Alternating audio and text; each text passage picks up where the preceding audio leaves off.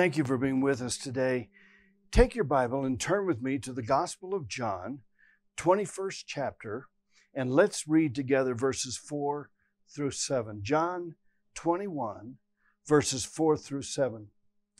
But when morning had now come, Jesus stood on the shore, yet the disciples did not know it was Jesus. Then Jesus said to them, "Children, have you caught any fish?" And they answered him, "No." And he said to them, "Cast the net on the right side of the boat, and you'll find some." And they cast, and now they were not able to draw it in because of the multitude of fish. You know, failure, it's really hard to deal with. It's hard to deal with for a number of reasons, but chief among them is it releases so many negative emotions. Emotions like shame, guilt, condemnation, embarrassment, frustration, and even fear. And if we don't deal with our failure, and if we don't deal with our emotions, it will cripple our faith. And if we're not careful, we'll be tempted to stop serving the Lord. Now, Simon Peter knows this to be very true. He knows it very well because he has big time failed, really big failure. And now he's wrestling with his emotions. And his negative emotions have all but crippled his faith, and it's left him in a fog of self-doubt. A few days after the resurrection, Peter and a few of the disciples decided to return up to Galilee and go fishing on the Sea of Galilee. And they did, and they fished all night, and they didn't catch anything. But you know, I don't think Peter was too concerned about the empty nets.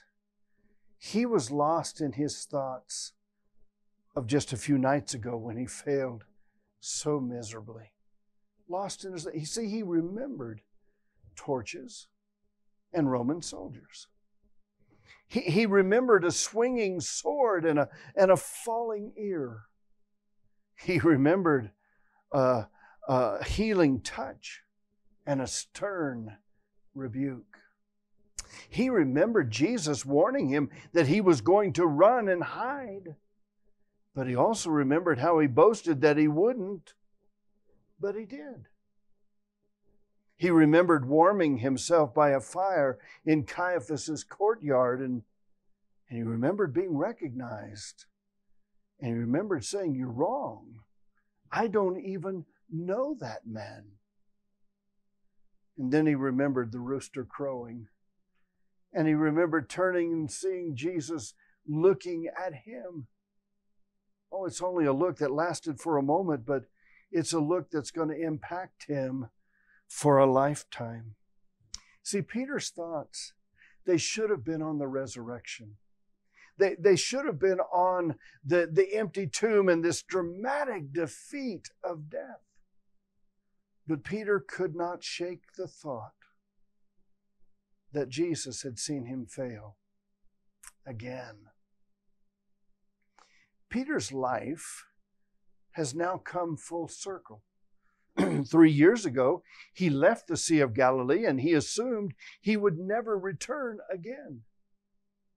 But now he's back.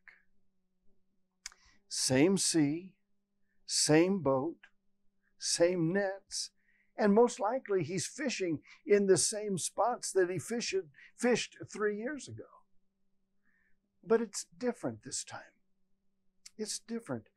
Peter is not the same man that he was 3 years ago. See, 3 years with Jesus has changed him. He's seen too many miracles, and he's heard too much truth to ever be the same again. People wonder, well, what brought Peter back to the Sea of Galilee? Why did he go back?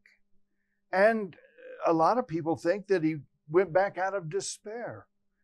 And I have no challenge to that. I have no doubt that despair played a huge role in drawing him back to the Sea of Galilee. But perhaps it was something else.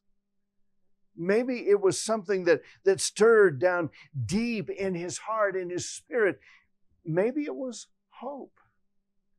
Maybe Peter thought that by touching the place that had touched him with miracles, maybe that would help him deal with his failure. Maybe he thought that by going back to a place that was familiar to him, it would help him deal with his emotions. Well, whatever drew him back, the disciples sat in silence as the gentle waves rocked their boat.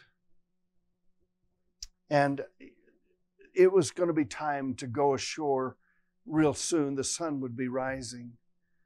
So the silence is broken by a stranger's voice from the shore. The stranger called out, "Have you caught any fish?" Now, this was not uncommon. People often came to the shore to ask the fishing boats as they were making their way back in, "Have you caught any fish?" They wanted to be first in line to get the fresh fish. So the stranger calls out, "Have you caught any fish?" We don't know who said it, but somebody in the boat yelled back, "No." And the stranger then said, "Cast your net on the other side and you'll catch some."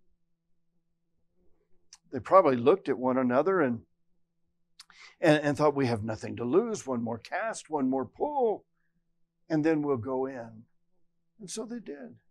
They cast their net on the other side, and as the net was slowly sinking below the water, that's when it happened. That's when it happened. There was a miracle catch of fish. A miracle catch of fish. Peter and the disciples, the others, they're pulling the net and they're trying to deal with this net full of fish. But John recognizes the stranger on the shore. Now, he didn't recognize him because he could see him. See, the pre-dawn darkness still covered the lake. No, John recognized the stranger on the shore because of the miracle catch of fish. It happened just like this 3 years ago when they first met Jesus. John taps Peter on the shoulder and he softly says to him, "It's him. Peter, it's Jesus." Peter stands up and he can't see the shore, but he connects the dots, the miracle catch of fish. He pulls off his outer garment. He plunged into the chilly waters and he swam ashore. He was the first one to arrive. And by the time the other disciples arrived with their net of fish, Peter is standing silently, warming himself by a fire that Jesus had built to cook their breakfast. You know, I think it's important to notice what Peter did when he arrived on shore. See, both Peter and Jesus remembered the last time Peter warmed himself by the fire and what happened. They both remembered how Peter cursed and he said, "I don't even know him." They both remembered that. So this time, Peter doesn't speak. He stands silently in the Lord's presence. I believe he's too repentant to speak, too ashamed of what he's done to say anything. But then again, he's too hopeful to walk away. You know, this is a moment that's almost too holy for words. Peter has failed. I mean, major failure. And yet Jesus has come to find him and to cook him breakfast. Jesus is going to offer Peter and the disciples a grace that they don't deserve. He's going to offer them the grace to try again. To try again. After breakfast, Jesus breaks the silence by asking Peter a question. He asked him a question. It's found recorded in verse 15 of chapter 21. Simon, son of Jonah, do you love me? I'll stop right there. Jesus asked Peter if he loved him. And the word that Jesus used for love was the Greek word agape, which means love of a divine quality. So Jesus is asking Peter, do you love me with a divine quality of love? Oh, Peter responds, and he assures Jesus that he loves him, but he doesn't try to match terms with Jesus. The word that Peter chose to use for love was the Greek word phileo, which means love of a friend. The love of a friend. Yes, Lord, I love you as a friend would love another. Oh, don't make the mistake. Don't make the mistake of thinking that Peter loves Jesus any less than he did before he failed. No, if anything, he loved him more. Peter's just deeply concerned that he's going to be able to keep any commitments that he makes to Jesus, especially in light of his recent failure. I think it's also important to notice the type of question that Jesus did not ask to Peter. He didn't ask anything like, hey, Peter, the next time you find yourself under pressure, do you think you can keep from denying that you know me? Do you think? No, Jesus didn't ask anything like that. Actually, Jesus never brought up Peter's failure, nor the failure of the other disciples. It never was mentioned. Jesus only asked Peter one question. And he asked this question 3 times. Do you love me? Giving Peter 3 opportunities to affirm that he loved Jesus. Each affirmation would bring healing to one of his denials. You know, Jesus never measures our potential by our past mistakes. And that's good news. That's really good. He doesn't measure our potential by our past mistakes. He measures our potential by the love that we're willing to exchange with him in the present. And here's why. See, he knows that if our love for him is still intact, if it's still in place, there's hope for us. And he knows that we have serious doubts about our ability to keep our commitments to him. But know this, it won't change his mind about his desire to use us. In this narrative, we find that everything we do for God needs to flow, must flow out of our love for Jesus. Jesus said, do you love me? Feed my lambs. In other words, he asked him 3 times, do you love me? Then serve me. Here's the secret. Love me first and then serve me. Love me first and then serve me. And then Jesus did the unexpected. Nobody expected him to do this, especially Peter. He gave Peter a new assignment. He told him, feed my lambs.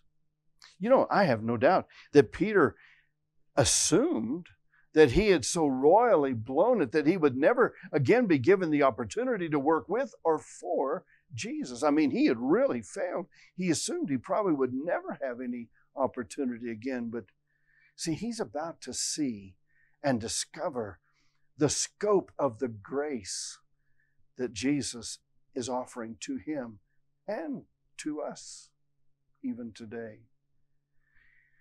He's about to see that his grace is bigger than his failure.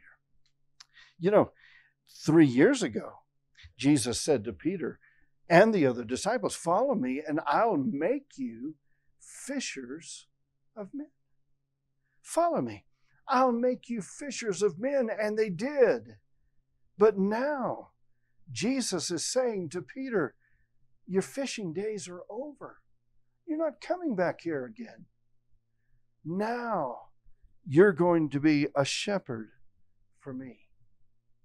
You know, I have no doubt that Peter was deeply concerned about this new assignment. See, fishermen and shepherds, they're nothing alike. Fishermen can brag about the one that got away. Shepherds have to go out and find that one that's been lost. Fishermen can do their job and not even get their feet wet. But shepherds who do their job correctly, they can't even keep their feet clean. Your fishing days are over. Now you're going to be a shepherd for me. Now, Jesus said, do you love me? And then he added this little phrase, do you love me more than these? Now, the Bible is silent as to what Jesus was referencing when he added that statement, more than these. Most theologians speculate that he was probably talking about the boats and the nets and the marketplace and the sea and the fishing business. We don't know. The Bible is silent.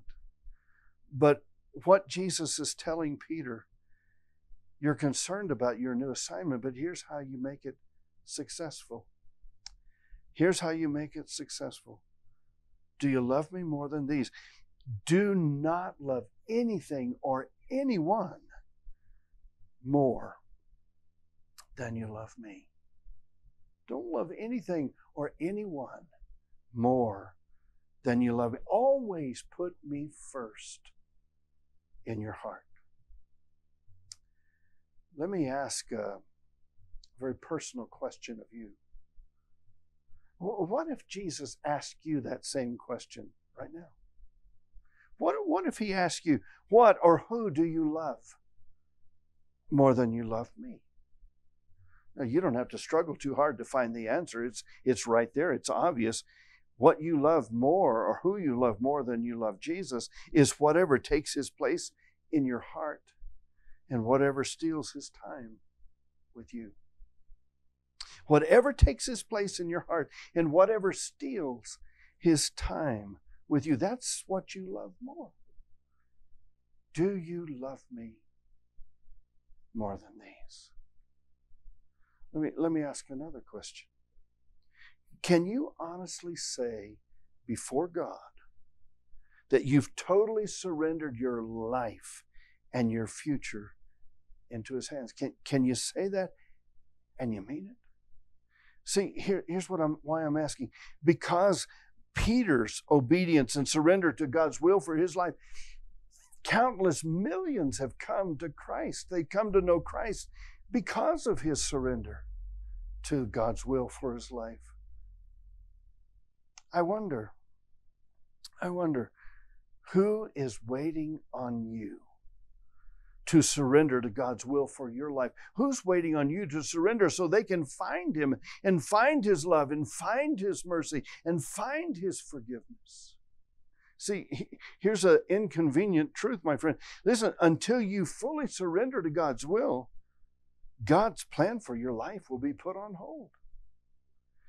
And if God's plan for your life has been put on hold, then all the people that you're supposed to reach for him, they're going to be impacted by your reluctance or your failure or your resistance to surrender to God's will and plan for your life.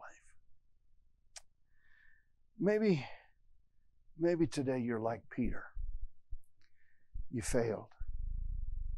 Not just a little one. I mean, you failed. You did a big one. You failed. And now you're battling your emotions and they're tearing you up. Listen carefully. Whatever your failures may be, and regardless of how badly you failed, don't quit. I'm telling you, don't quit. Don't give up. Regardless of how many promises you've broken and how many times you've stumbled, don't quit. Don't give up. Don't walk away. I'll tell you why.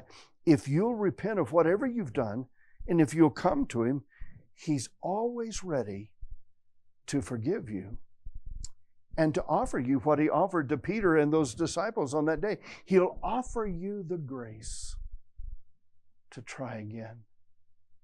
He doesn't measure your potential by your failure. He measures your potential by the love you're willing to exchange with him today. Oh, listen, I pray that you'll not walk away, regardless of what you've done, regardless of how you may have failed. It's not bigger than his grace. I promise you. Let me pray for you. My Father, I come to you in Jesus' name, and I bring my friends with me. And Lord, you know that some they've blown it, they've failed, just like Peter did 2,000 years ago. And they're struggling now with their emotions. Their emotions are tearing them up on the inside. Their faith is getting crippled, and they're struggling hard not to yield to that desire to quit serving you just because they don't think they can stay the course. My Father, I pray, speak to their heart. Speak to their heart. Draw them to you. Reassure them that you've not changed your mind about loving them or using them, and that your grace that you offer to them, it will change everything. And it'll give them the opportunity to try again. To try again. God, I ask you, meet my friend at the point of their need. Do in them and for them what they cannot do for themselves. And I thank you for your faithfulness.